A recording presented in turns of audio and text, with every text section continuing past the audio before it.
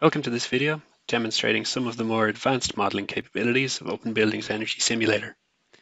In this completed model, you can see a detailed breakdown of the building in the tree view on the left-hand side. As the model has been traced, the tree view is automatically updated to show each room. Each room has a drop-down menu where you can view the individual surfaces and components in the room. For example, expanding the surfaces in this room shows us all the floors, ceilings, partitions and walls, the properties of which can be directly edited here. This enables you to easily manipulate individual surfaces throughout the model.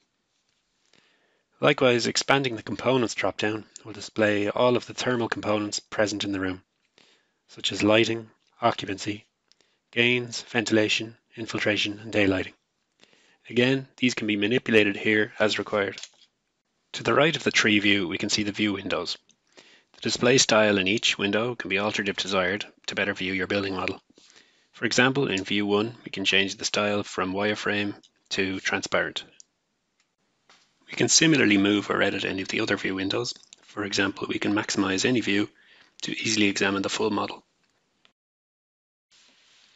Once your views are arranged as desired, you can use the mouse functions to easily pan, zoom, and rotate your building.